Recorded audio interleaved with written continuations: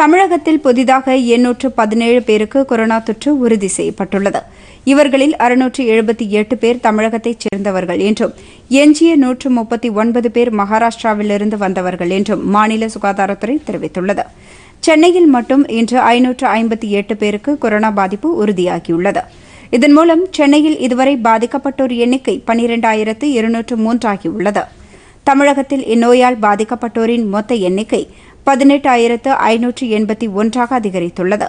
இன்று ஒரே நாளில் குணமடைந்த 567 பேர் உட்பட இதுவரை குணமடைந்தவர்களின் எண்ணிக்கை 9,909 உயர்ந்துள்ளது.